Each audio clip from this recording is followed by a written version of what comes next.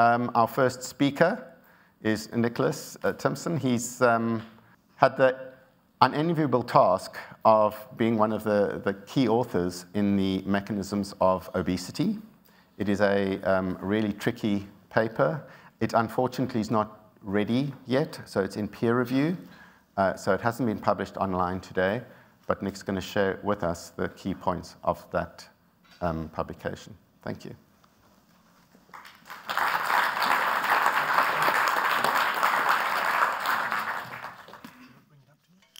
Yeah. Right, thanks everybody. Thanks John. Thanks Andreas for organising everything. It's a real pleasure to be here. And it's also just to reflect on conversations over the last sort of 12 hours or so whilst being around. It's been terrific to be amongst others, rather than just, so I'm a genetic epidemiologist and I'm going to present you evidence from my point of view, from where I see it in examining the causal implications of elevated adiposity. That's a very bespoke niche. That's one part of this aggregate story, and I'm going to try and open up that in my presentation today. But just in the debates and the discussions that I've had around the tables, it's been refreshing for me to reposition and to think and to follow John's prescription and to think about how to incorporate one's evidence against an example of others as well. So I thanks John for that. Thanks for providing this forum. I think this is terrific and really something important to do. So as mentioned, I've had the unenviable task of trying to bring together into 15 minutes or so the mechanisms of obesity. And in the very title, I struggled with this, to be completely frank. Mechanisms of obesity. Is this things going into obesity, things coming out of obesity? Is it the underpinnings of how variation happens in the adipocyte, or is it something more macro? There's a lot of stuff to pack into this. And actually, we were challenged with providing some points of agreement, some points of difference in opinion, and then to think about a synthesis and where this is going. So I'll try and bring that in together, and hopefully there'll be some things which spirit discussion later on, and I hope that there are some bits that you don't agree with and some things that you don't. I always have to put these things first because I routinely forget them. I'm going to show some work from a trial. The trial was put together across a multi-site team in the UK. It's called Biband Sleeve. It's to do with bariatric surgery. And this is just to acknowledge the teams that took part. Alongside that, I'm going to show some evidence from another trial, which is of caloric restriction. It's the direct trial some of you may well have heard of, and present you some data from one of our own birth cohorts down in the southwest of the UK called the Avon Longitudinal Study of Parents and Children, which I'll shorten to ALSPAC. So if you hear me say that later on, that's what I'm talking about. And what is that? That's a bunch of volunteers, real people in a city giving up their time and their data to enable science. Okay, so this is what I'm going to try and work through. Firstly, I'm going to try and grapple the problem of conceptualizing what we mean by the mechanisms of anything. Mechanisms here of an extremely complex tray. Alongside that, then, I'm going to try and show you one example where I think there is some agreement, and then one more challenging example. I'm not going to be able to cover every single nuanced mechanism in terms of adiposity and elevated risk of obesity today. I'm sorry about that, but I will focus on things that I think I can evidence. I'll then talk about the importance of integrating evidence from different sources, independent provision of data in order to enable progress, and then I'll give some messages to take away and to facilitate debate. But like any good talk, I'll start with a quiz, and I want to know what is the linking factor between these three candidates. So R.C. Wentworth-Thompson and his book on growth and form, very, very early research, or actually observational research, using CpG islands to guess gene numbers, and of course, Da Vinci's Vitruvian Man. I'm not looking for hands up. I'm not going to hold you to go into a work group, but what I will say is all of these guys are doing measurement by proxy. They're learning from available information that's in front of them. Is it the form that we observe and that we can measure, and how is that driven by underpinning biology from Wentworth-Thompson? Is it the arbitrary rules that sit around the very relative proportions of the way that a human is made up? What do we learn from that? We've got the measures, the yardsticks, but what's underneath it? And likewise, is it always correct? Using CpG islands to estimate the number of genes in the human genome, it was kind of approximate, but it was an order of magnitude out. So we had a measure, but it was wrong. So what I'm trying to illustrate here is that we have measurements, but it's difficult to get at underlying mechanisms by those proxies. So how can we advance things further? I don't need to dwell on this. It was already mentioned in the earlier presentation, but we know that there is a problem here. We've got the stats, which are being published routinely, eye-watering statistics. And in my world, genetic epidemiology, we've been using genotypes which are correlated with elevated adiposity or obesity risk to try and ask about the causal effect of that downstream. But we can also ask about upstream as well. And what's happening in this world? Well, the measurement world of epidemiology is booming at the moment. We can examine things at a clinical and macro level, but we can go far deeper as well. People like Carsten Suhr, who are developing this idea of the molecular human, so how much can we measure on people? The Qatar Biobank, which has got a deep catalogue of proteomics and metabolomics and genetics and so on, to try and get at these things. But is that a guaranteed mechanism or insight, or is it just more granular measurement? Alongside that, we now see these catalogues of metabolomics and proteomics. And just this week, the publication of genetic associations with proteomic data in UK Biobank on tens of thousands of individuals to help us navigate that. And indeed, the affiliated AstraZeneca rare variant paper looking at the effects of new changes, relatively new human changes in terms of their genotypes and their protein profiles.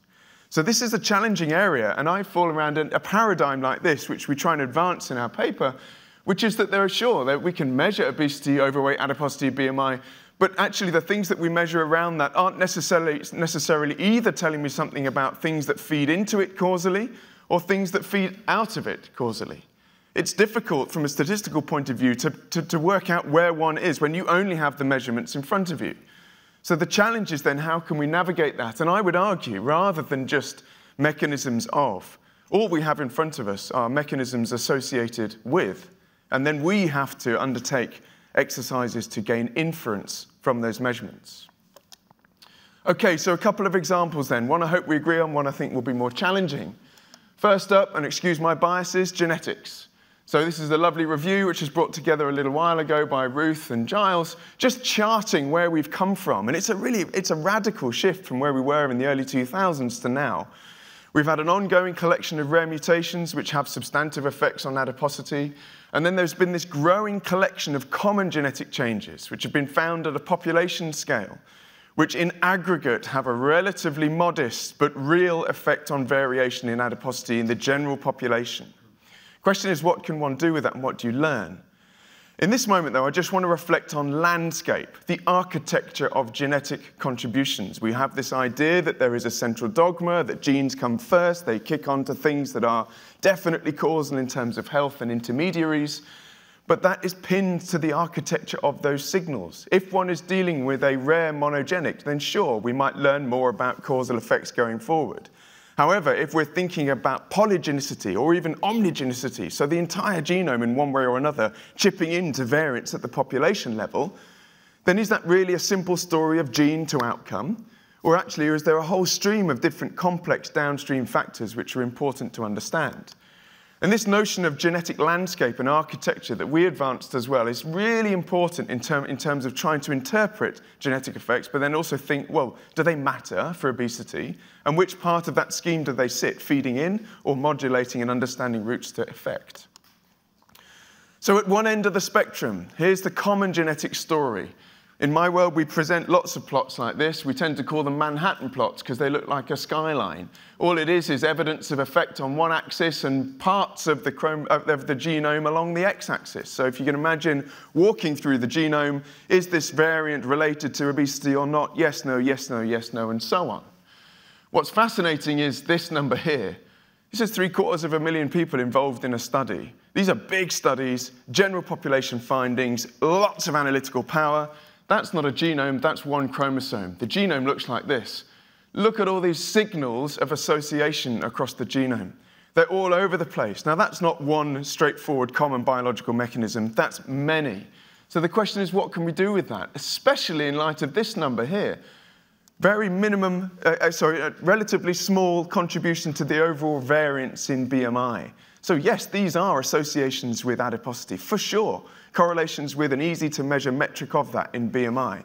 But what on earth are all these things doing? Well, you can think about them in aggregate. So here's a score which has been put together, adding up all of those signals. You can look at the distribution of that in a population. You can say which end of that distribution does an individual lie, and what does that mean? If you do that in 500,000 people in UK Biobank, you can see elevated risks of type 2 diabetes by about an odds ratio of about 1.7 or more. And indeed, if you take that out into longitudinal studies, you can see that you get elevated chances of having bariatric surgery, elevated chances of being obese in the long term, and so on. Ooh.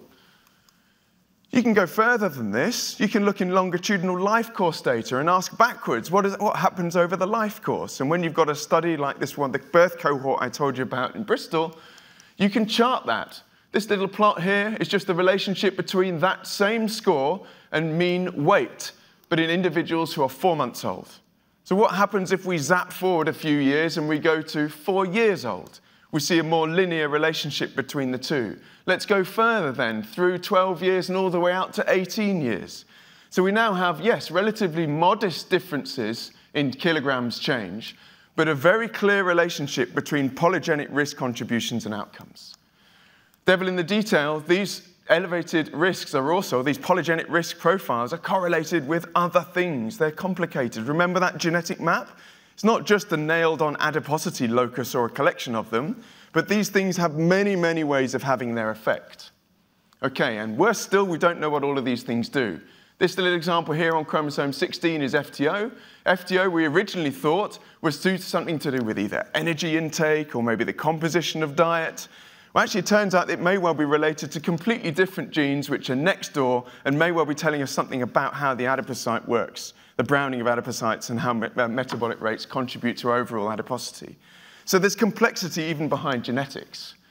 Can rare variants help? Well, some of them are interpretable, but again, they sit in their own stories. Here's just one, MC4R. So this is the locus which formulates part of this appetite regulatory mechanism, which has got both in-brain associations going on, but there's also local things going on in terms of adipose tissue and the network of effects that might be influencing weight and downstream health. What does it look like in life course data? If you have rare mutations in MC4R, you have radical differences in BMI across the life course. And indeed, these outcompete those polygenic risk scores by some margin. The carriers of these mutations, something of the order of 10 to 15 kilograms per meter squared more than their peers, although they're relatively rare, 1 in about 300. So different flavors of genetic effect telling us something about function. The challenging example, right, the microbiome. Okay, this is an exciting one. It's a putative mechanism. What's exciting? Well, exciting for me that there's any common covariation at all. I urge you to have a look at this paper, which was quite early, 2016 in Science, but showing that you can, across studies, show common contributions to microbiome variation. Why is this exciting to a geneticist? Well, it means that actually maybe there is some commonality. It's not completely labile. And indeed, we undertook a study looking at the genetic contributions to the gut microbiome. What was alarming here was actually there's a little bit of heritability, but a lot of that is wrapped up in disease loci. And indeed, the only reliable hit that's coming from host to microbiome at the moment is MCM6, which is our old friend, lactase persistence. Okay, so we're learning something about mechanism, but it's not straightforward that the microbiome is doing the job. And indeed, if you put that into an analytical framework, asking about genetic prediction, this is the other way around, of BMI, and how that might have an effect on the microbiome, you see something really exciting. All of these blobs on this graph here are simply ranked according to their weight of evidence for a causal effect, not of the microbiome on BMI, but of BMI on the microbiome, going the other way around. And if this is your area, you'll probably recognize some of these names, but the key thing is that you see reduced diversity, decreased abundance of genera, altered familiestasis and ratios. This is a forward effect. This is the microbiome responding, not the other way around. So think again about that framework and trying to gain evidence to understand direction. Integrating evidence, right. Coming back to this paradigm then, how can we bring studies together to help? We brought together the DIRECT study, which is an intervention looking at caloric restriction and outcomes of that in terms of remission and weight reduction, and the bi-band sleeve trial, which is a randomized allocation of different surgery types. What did we do in here? We tried to measure intermediate phenotypes, in this case the metabolome, to understand the downstream implications of those events where we know how the difference has been achieved, either surgery or caloric restriction. In DIRECT, we see a whole bunch of metabolites being changed. In bi-band sleeve, with surgery, we see a whole bunch of metabolites being changed, so circulating small molecules telling us about cellular activity in the body. Fascinatingly, these things overlap, and considerably so. If you plot this, you can see an overall correlation, which is more than we would have expected by chance alone, and it tells me something about the commonality at a biological level across these two interventions. So they're both achieving weight change, but they're actually both in very markedly different ways, but they're both having a similar downstream effect. So how is this helping us to understand different interventions, similar molecular effects? Is this going to help us in terms of understanding maybe the portfolio of clinical offerings to a given patient when we can achieve the same ends, but maybe by different means? We can go further. If you add in population genetics as well, we get a bunch of metabolites which also share evidence across not only surgery, not only caloric restriction, but also population-based evidence suggesting these metabolites are related to BMI. That's interesting if you want to go through the list and you like metabolites. But what I think is super exciting is if you look at genotypic predictors of these, not because you're asking questions of direct causality of the gene effect, because you can recapitulate those metabolomic shifts with a genotype that looks like something else. You learn about common and unseen biology. You gain inference. When you do that, you see some interesting old friends here. Bloodomic traits, corpuscular volume. You see the management of fluids. This is a shared underpinning biology between what happens after surgery, what happens after caloric restriction, and what happens after genotypically induced differences in these metabolites. It's a bit like the old paradigm of niacin deficiency and heart nups. Different and independent ways of achieving the same clinical end, but learning about mechanisms and trying to understand them because you now have context. Okay, so what can we take away which might open up discussions from all of this evidence? Well, I think we're undertaking these vignettes, these studies already. We're looking at genotypes and how to understand downstream effects of things that elevate BMI. We can use interventions to try and understand, given that we've anchored the cause of this shift in adiposity, to understand the downstream implications of that. And indeed, with new candidates, we're able to explore how they vary and how they may or may not be contributing to adiposity. But I think the inference is missing from those studies often, and we're getting, if you link, rather diffuse signals about common and unseen underlying biology, which may well relate to appetite, behavior, disease presence, environmental features including nutrition, which we don't pick up directly in those studies, but we're seeing by proxy. So then, to wrap this up, are we really dealing with mechanisms of, or are we just observing mechanisms associated with? And how do we unpick that? What tools do we have in our armory to try and unpick and understand directions of effect? Indeed, there is there's a commission coming together right now which is trying to bring this way of thinking into the definitions of our clinical understanding of obesity, a more fluid understanding, trying to understand or bring in, if you like, a consideration that there are multiple of things feeding in and feeding out of a clinically important state. Different types of study design can offer data frames and can offer insight into this, but require inference. I've talked a bit about genetic contributions, and yes, there is a theoretical element of primacy there, but of course they're not simple. They're signals, and we need to interpret them and understand more. Genotypic data is great because it's by and large independent of confounders and other things, but the underlying mechanism behind that isn't often clear. Interventions indeed help us a lot because we can anchor, or we think we can anchor, a causal effect which we can put into a trial and follow downstream. And indeed, we're very lucky in the field of weight management in so much as in the last 5 to 10 years, we now have a portfolio of offerings to consider in terms of mechanistic effect. But again, we still don't necessarily know the mechanism. We get a black box effect. We don't necessarily know the mechanism. And of course, on top of all of that, there will be other factors that I haven't had a chance to cover here. There's going to be our failure to understand obesity and its heterogeneity.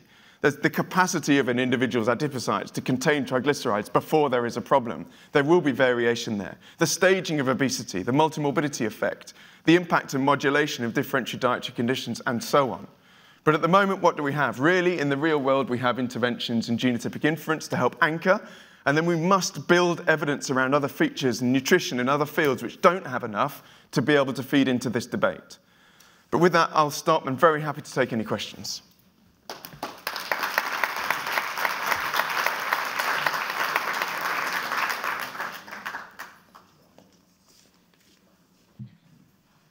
Yeah, I would like to ask her, because you're talking about genome, that's how we are constructed. But what about the biome in the mitochondria? We know it's an energetic disease. Why don't you look at the DNA of the mitochondria? I didn't see you mention it. Yeah. It's a really good point. You're absolutely right. Of course, we, in some instances, pick up genetic variation in mitochondrial DNA. I'm afraid to say, in large, the biggest human genetic studies to date don't really routinely navigate mitochondrial DNA. It's a failure of evidence at the moment, but there are absolutely, undeniably, both syndromic contributions and more common contributions to downstream metabolic disease. You're right there. There's just not a large collection of scaled evidence at the moment. You have work to do. Yes, absolutely, 100%. I mean, in most of these areas, crumbs, yeah, we have work to do.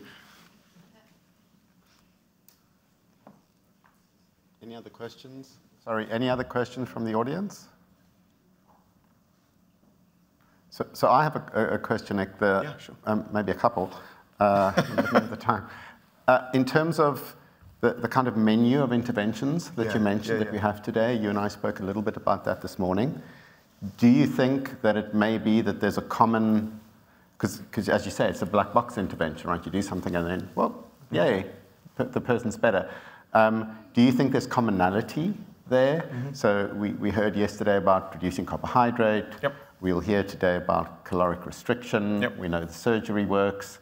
Do you think there's a common kind of driver combining all those options that essentially have a beneficial effect? So it's a really, really good point. I wouldn't say that there's a common driver because naturally the interventions are different, although some of these interventions, if you take surgery, for example, against caloric restriction, there will be some commonality in the modes of effect, even though they're introduced in radically different ways. Mm-hmm. What's a surprise to us, and what I don't have at the moment, is all of those studies at my fingertips. I want a nutrition trial that's at scale, and I want pharmaceutical interventions and the GIP1 receptors ready so I can combine them all and then have a look. What we see at the moment, which is surprising to me, is that if you look across surgical intervention, across caloric restriction and genetic variation, we saw more commonality at the level of the molecule, if you like, the underlying biological response than we would have expected. I think this is a good news story. I think this is not saying only one of these things is having a good on-target and a bad off-target effect. I think what we're saying here is there might be some more choice available for any given patient. And that sits naturally alongside the issue of equality and access, because not all of these things might be the same for all populations in terms of their, whether we can deliver them at a policy level. So I think it's interesting. Great, thank you. Hi, Nicholas. Gary Taubes, Oakland, California. After your talk, a simple question is, we have one observation, which is we have obesity and diabetes epidemics worldwide over the past 50 years. And for about the past 150 years, the medical research community has been debating the cause of obesity, the mechanisms of obesity. So my simple question is, after your talk, can you answer the question, or begin to answer the question, or why can't we answer the question, why is it that some of us get fat in the same food environment and others don't? Yeah. Because that's what we're all interested in, right? Yeah, sure. No, of course we are. And look, what I'm trying to do here is present that where I have variation in the measures available to me, so either BMI or obesity or comorbidities, we can use the variation there, and I can look with the tools that I have available to try and understand why there might be variation in that. So I can see that on average, when I use genetics, for example, genotypic variation, which is not correlated to the nutritional surroundings for an individual or their social demographics, the small portion of variation that I'm left to work on tells me that there's something to do with the impact of that on downstream disease. And indeed, if I look at the mechanisms of some of those loci which are generating a change in adiposity, I get some clues as to what mechanisms might be involved. The problem is they're only clues, and that opens up a whole second level of inference and analysis, which is, okay, so if we've got candidates like MC4R in the picture, is that just straightforward appetite? Is it really, or is there more going on there? Is there something to do about the adipocyte? Is there something to do about the conditions within it which it sits, and so on? So I think what we're doing is you're trying to unpick a distal phenotype, which is naturally complex, which is going to have a multifactorial basis, which then has not only idiosyncrasy, but heterogeneity in any given environment behind it.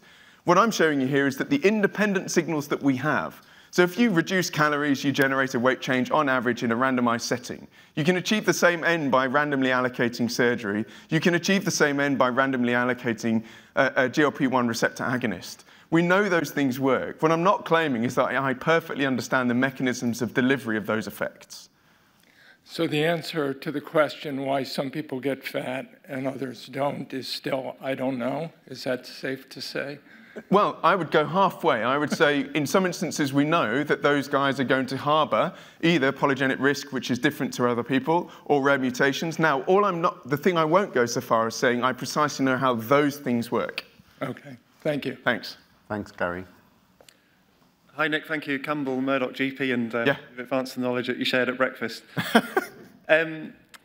Question about homeostasis. So as a GP in translating information to patients, I always look for a simple framing that can open up. And if I can remember the Encyclopedia Britannica definition correctly of homeostasis, but it's the tendency of biological systems to adapt to maintain stability in a changing environment. Sure. And if homeostasis is successful, life continues. If not, disaster or death ensues.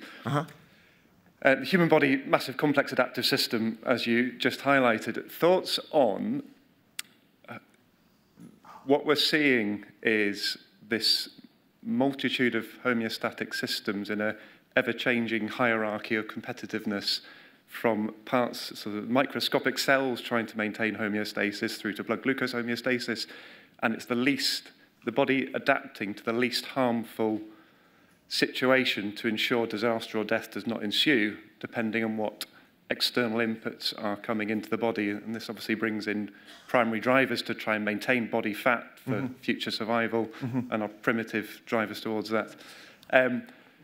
Is homeostasis a framework that could be useful to help unpick some of this? So I'll just make two very brief comments in light of time. Number one, in my world, canalization is a big deal. So it's all very well me standing up and saying a rare mutation X or a common mutation Y is really important, and just to ignore the fact that there will, of course, be redundancy in the system.